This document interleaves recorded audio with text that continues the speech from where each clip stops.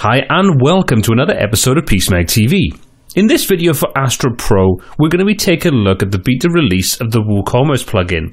Now this is Astra Pro, so this is the commercial version, so you have to pay for these, but they're going to give you extra control over how you customize and integrate WooCommerce with your Astra Pro-based WordPress site. So let's take a look at what's on offer, take a look at some of the options we have to customize the way things look, take a look at what it's going to offer us in the future. So let's jump over to WordPress and take a look.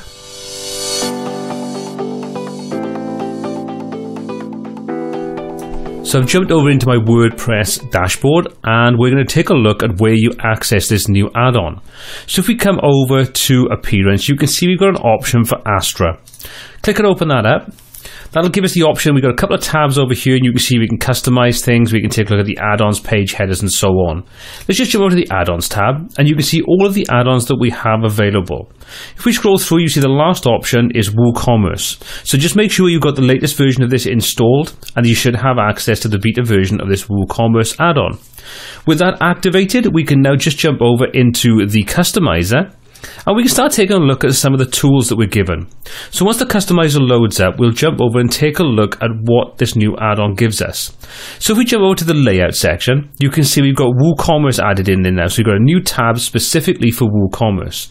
Click and open that up. We now have 5 separate sections we can go through and edit to customize things. So you've got the general shop, single product, cart page, and the checkout page. So let's go over to our shop and take a look, first of all, at our product listing. So you can see at the moment, I've got 4 products in here, and we've got a basic layout set up. I've already tweaked some of the settings, but I'm going to show you what the different options do. So let's first of all take a look under General. If we open that up, you can see we've got things like sale notifications, what type they show up, the header cart icon, and some other options. So for the sale, for example, if we take a look in the right hand side, you can see my last item has sale. So what I can do is I can go through there and you can see I can use none, so it doesn't show anything on there. So that disables it completely. We can use default, which is what I had there a moment ago. We can also use custom string. Now the custom string allows us to go through and specify how we want to display the discount or the offer or whatever it is that we have on there. We've also got this little help icon that tells us exactly what we can do in here. So you can see at the moment it's saying minus parenthesis the value percent. And if we take a look at the actual example, it says minus 18%. So whatever you set up as the discount code, that's going to work in there and show you. So like I say, you can customize that if you want. You can also now customize the actual style of it. So we can say we want a circle, we want an outline circle, or we can go through a square or an outline square. So pretty easy, to be honest.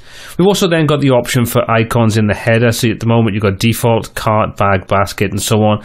And depending upon what options you've got set up in the theme, we'll display that in a different option that you specify in there. Again, we see we've got styles. We can choose outline or fill. We can even choose the color we want to use on there, the border radius. So we have quite a good array of different options to allow us to customize that information. Okay, so let's just jump back out to this general section. Next up, we've got the shop option. Now what that does is that allows us to control the category listing or the listing that we currently have on screen in front of us, which will show us all of the different products in a particular category.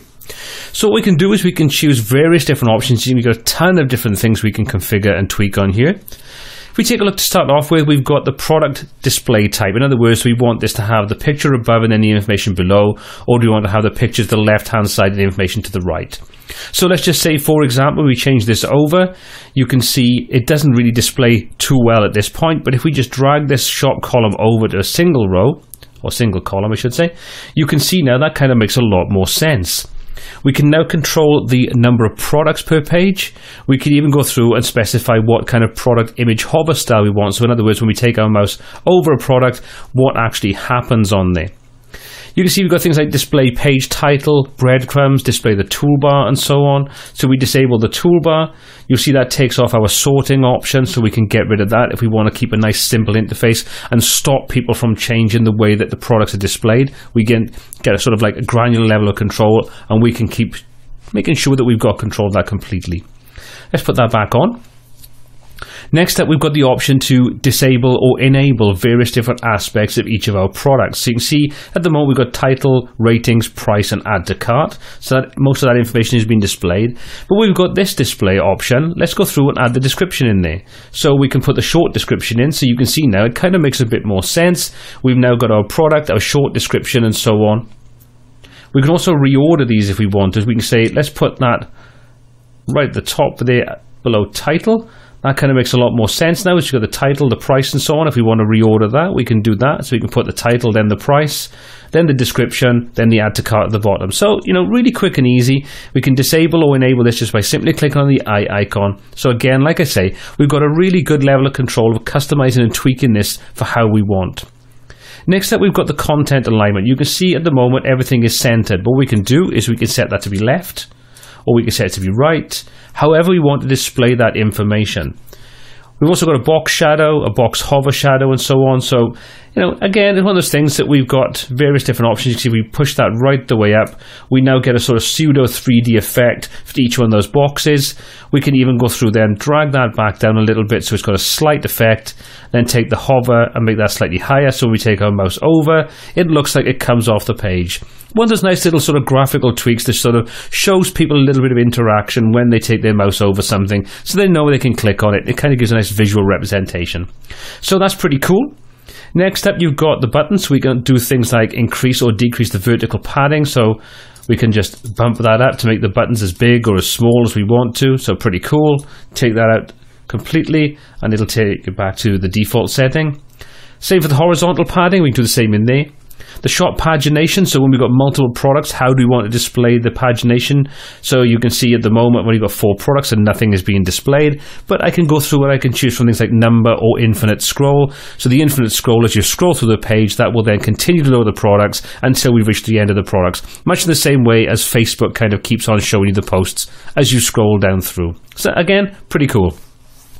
You can even go through and specify the actual style of that. So you can see we've got square, default, or circle. Again, you can tie this into the theme, tie this into the look that you're going for. So if you've got your sale badges, for example, are circular, then you can also do your pagination to be circular as well. So it gives a nice consistent look throughout.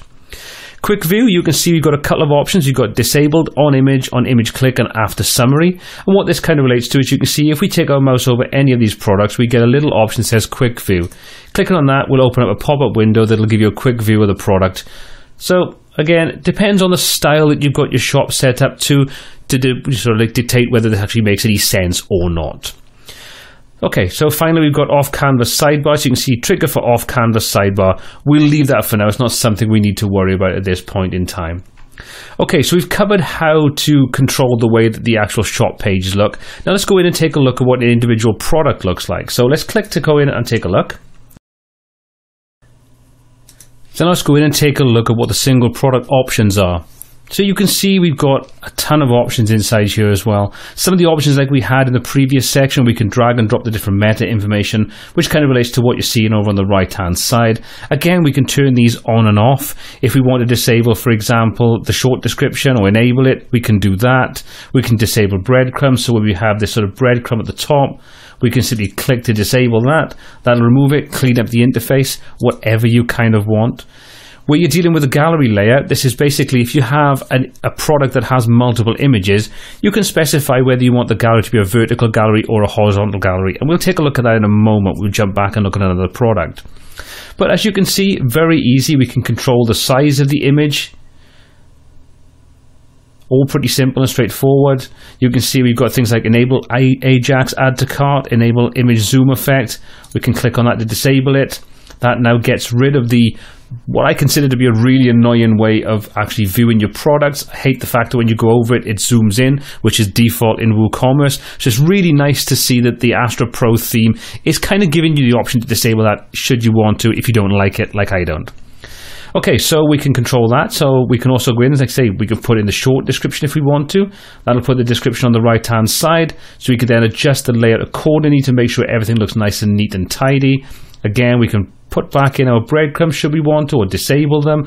However we want to work with it. It's a really nice, simple drag and drop, adjust sliders, really does get you sort of to where you want to be with no real understanding of what's going on underneath, which is great for people that don't really care about having to get in and start messing up with coding things. So, really cool.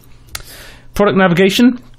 Again, you can see with the option to disable it, put circle outlines, square outlines, and so on. Hopefully this is one of those things that'll give you more options for later on down the line. So like say where you choose square, for example, it'd be nice if you can go through and you have a range of different options. You go in and tweak colors and adjust things on a product by product basis, or control it based upon the options inside Astra Pro.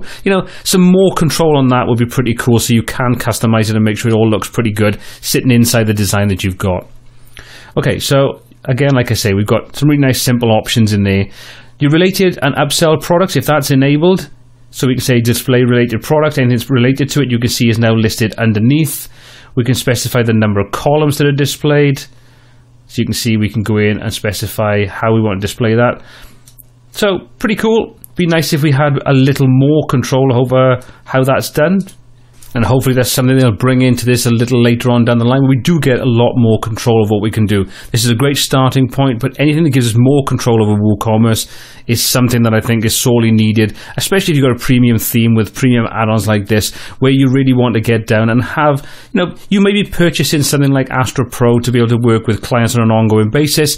You might be developing hundreds of websites. Well, obviously, the more control you have over changing the way that various aspects look to make sure that each one has a certain level of personalization is a good thing.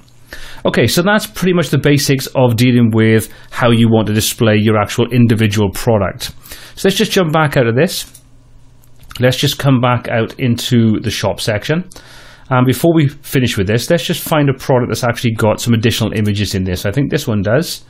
So you can see we've got this laid out on the left-hand side. So we've got the additional images. We can click. They'll display where we want them to, which is pretty cool. We can come back in here and we can simply come in and choose vertical instead of horizontal, and you can see we now get a different option for the way that lays out. Again, we have control over the size of everything, and as you can see, the thumbnails adjust accordingly, which again is one of those things. There's a pretty cool little sort of way of working with this. So we are getting quite a lot of level of control over making sure that our WooCommerce pages are slightly individual. So let's just jump back out of that. Let's come back out of our shopping section. And you can see we now have the option for the cart page. Not a lot of options in there at the moment. We just got enable upsells. So let's just add a product to our basket a second. So click to add that in there, and let's just say view our basket. So you can see this is now our shopping basket. It's pretty vanilla. There's nothing much going on there. The option for upsells is pretty good. That's quite nice. And depending upon what you're kind of working with will depend on what upsells you actually have in there. We'll jump back out of that, and we've got the checkout page, and let's just say proceed to checkout so we can take a look at that. So a pretty clean looking layout for our checkout page. You can see we have a range of basic options. We've got two-step checkout, so we can click on that. That'll enable 2 steps to our checkout, which if you want to give people a simpler, more streamlined way of checking out as part of their e-commerce sort of experience, then you can do that quite easily. And it gives a nice visual representation at the top of what's going on, the information they need to do to proceed to payment and so on. So let's just disable that a second. You can see we've got the option to enable or disable the order note, which again, if this is something that, let's just say, for example, you're selling digital products where you don't need to have people to give you sort of order notes, well, you can enable or disable that should you wish. Display or apply coupon field. So again, you can see if you want to sort of streamline things, you want to keep it nice and simple and clean, then you have the option to do things like that. You can enable and disable quite a lot of things. Placeholders. You can see that kind of simplifies the form even more so. And if you're doing something like your 2-step checkout, you are kind of really streamlining the whole process to make it quite a nice, simple way of going through the whole checkout stages. Which, like I say, is one of those things that I think is really nice the way they've done this. Your persistent checkout form data, as you can see, this will retain the checkout form fields even if the visitor accidentally reloads the checkout page. One of those things that I would highly recommend using that, unless, of course, someone's using a shared computer, which isn't a good thing. But what this does do is it means that if for any reason something happens on the checkout process or they come back to it later on, their data's still going to be in there. Because if there's one thing that will put someone off, if something happens, the doorbell rings or the phone goes or something happens and they kind of lose their information, it's really frustrating. And I know for myself, I'd probably not bother purchasing something because I can't be bothered to go through the process of filling all that data in again. And the final 2 options we have the checkout form width. So you can see we've got custom or default. If we choose custom, we can adjust the width of that by using this simple slider. If we want to reset that, we can just click on there. So, however you want to lay things out, you want to keep it simple and clean, then you can do that. And you can adjust things, various different things inside there for the size and the display. Well, that's pretty much it. That's what you're getting as part of this new add-on, as part of Astra Pro for WordPress. I think it's a great starting point. I think there's some really cool features in there, some really cool customization options. There's still some things I'd like to see, like I say, the ability to customize and colors and things of various different parts of the actual WooCommerce site. I think that would be pretty cool. Some more options in there for things like the way that you want to display things like discounts and stuff like that. So you can create a little bit more in the way of the customization options. But to start off with, as the first version of this, I think it's a fantastic add-on to Astra Pro. Well, I hope you found this video interesting. I hope it's given you an insight into what you can do if you have an Astra Pro account. If you do have an Astra Pro account, download it, check it out, see what you think of it. If you don't and you consider purchasing this or anything else that we've covered on this channel, please consider using the affiliate links in the description below. It gives a small percentage back to the channel for every purchase that you make on there, and it costs you no more money. Well, if you did enjoy the video, please give it a thumbs up, smash that subscribe button, hit the bell icon to be notified of every single video we upload. If you have comments, questions, or feedback on this video, or anything else we cover on the channel, please pop those in the comment section below. Until next time, take care.